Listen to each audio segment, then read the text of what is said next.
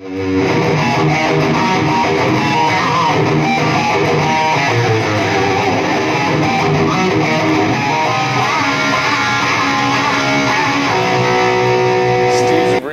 Vancouver, Washington, Back Alley Nightclub. Yes. Kevin Staley from MotorbreatH, America's loudest tribute to Metallica. Hey. Talking about his gear, his setup, and basically what he does need, doesn't need, what he likes, what he'd like to have, and what it takes to be the front man for Metallica. Oh, yeah!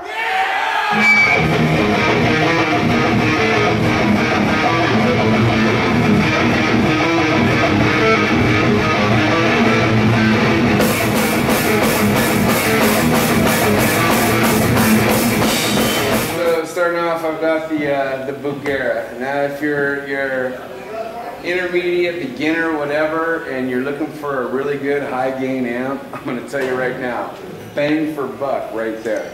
The Bugera 333 XL gives you all you want and more. I have my gain backed off because this thing is such a beast. Tube amp? It's tube amps, yes. It's got four 12AX7s in it, and mine's loaded right now with four EL34s, which is nice and crunchy and bitey. It's kind of it's such a high gain amp. I've got my presence pulled way back. It's got independent volumes and masters. It's got a clean channel, all you need over there. Effects loop. Effects loop in the back, which I run a few things over here in. If you want to go into that. Bottom line, you want PV Triple X for a cheaper price, get this. Then we go to the rack. I said I got effects loop, so I'm running the 362 Sonic Maximizer, which is this bad boy right here.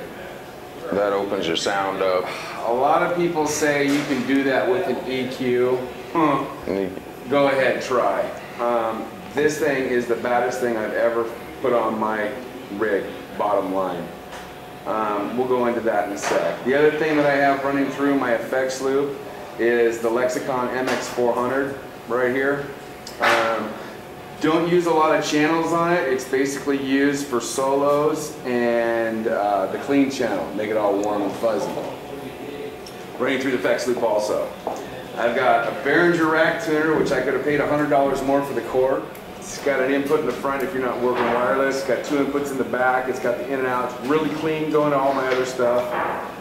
And then I've got the Monster power conditioner that basically every single thing that I have up here plugs into that, one cord out for power, which is really convenient when you're gigging because one cord out, boom, you click this switch, everything comes on. Protect your electronics. Absolutely. It's gonna make sure that you have conditioned power to everything that he's using here, which is important, especially when you're talking about tubes. Exactly. Stuff like that. You want the same constant power the whole time so that it doesn't draw power from anything.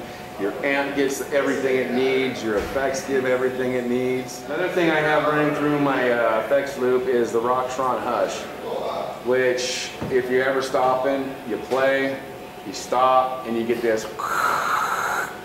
Does a really good job. I like the rack mount version, but I don't have it right now, but this works. Now what about that versus a noise gate that's built in? Yeah, whatever. I have mine set at 12 o'clock straight up because it does take a little bit out, but you definitely want an independent hush on there. If not this, and you got the cash, get a decimator, because that thing rules. And I've got my baby over here. It's the Line 6. I just bought it.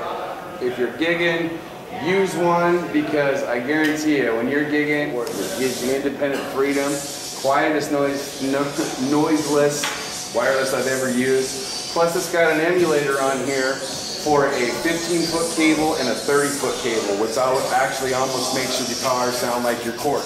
Bottom cabinet, it's the Randall XL high-end version, really cool. Two vintage 3012s on the top and one 15-inch Eminence on the bottom.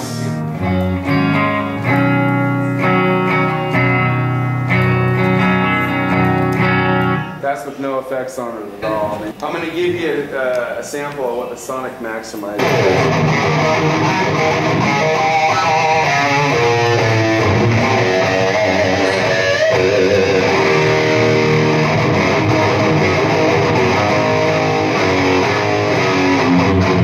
Anytime you started gigging with MotorbreatH, playing out all the time, on, what things would you do differently? Moved this from up here down to here, just a tone, volume and a tone knob. EMG 85, 81 This combo. is a Zach Wild combo. It's the Zach Wild combo, but instead of doing what they do usually, I reversed them because it sounds so much fatter. Did a lot to this guitar to make it what it is, and I think it sounds pretty damn good. Another thing is they put their peg up here for your strap, and what was happening is it would go down like this every time we took the hands off. So what I did was looked at a real Gibson and actually put it on the back here. Little things that make the differences from Gibson. Now the guitar stays wherever I have it, which is cool. So if you ever buy an Epi, don't do this, do that.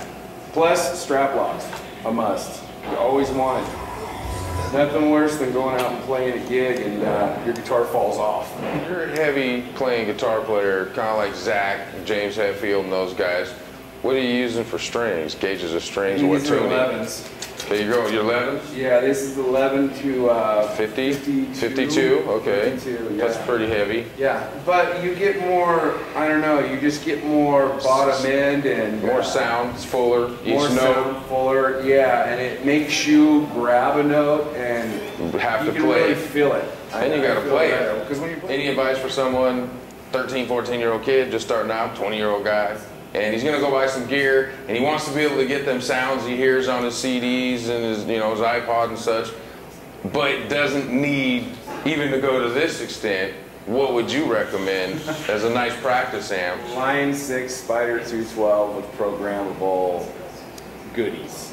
Line 6. Perfect for a beginning guitar player. Plus, if you actually start a band, get a gig, and have a sound guy, the thing can be mic'd, and it's the most incredible sound that I've ever heard out of a small amp. It will give you a sound that will make you want to play.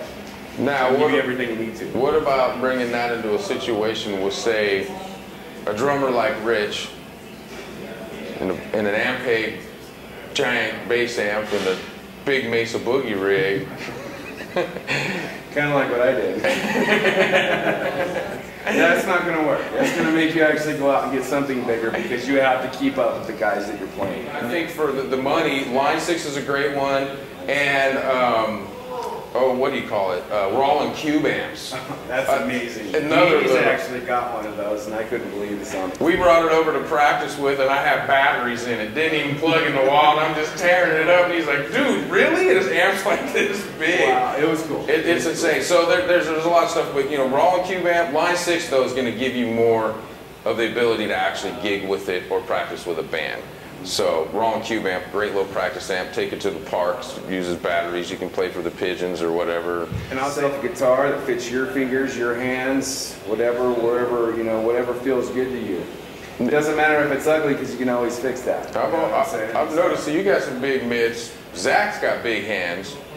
George Lynch, there's a tonal difference, a timbre difference between the scale lengths too. Sure. And I think you guys get the squeals and the heavier, chuggy sound. Right, but the whole thing is I've always played basically the same scale, so I'm used to that. Right. My fingers nowhere to go. Right. I've always stayed tried and true to a thinner neck. Maybe it's a little fatter back here. Right. But I know over the years of playing, I can be out here jamming and singing and everything, and I know where I've got to be to hit a note. I'd hate to change So that. if somebody would have taken you and shown you at the beginning, that it might have made your career a little bit easier, maybe. Yeah, sure. No, I mean, if somebody would have taken me out and said, "Here, I know what you're looking for. Try this or try that," I'd have been probably a lot further along as a musician, a guitar player personally, that I'd like to be. So yeah, definitely, I would recommend listening to everything that everybody's telling you in this series of videos because it's a wealth of information that's going to go a long way for you. Thank you very much. Right on, man. And you do what you do. We're going to go have a couple drinks, kick back, and we'll check the band out. Good luck tonight. Have some fun. All right. Rock on. Kick ass.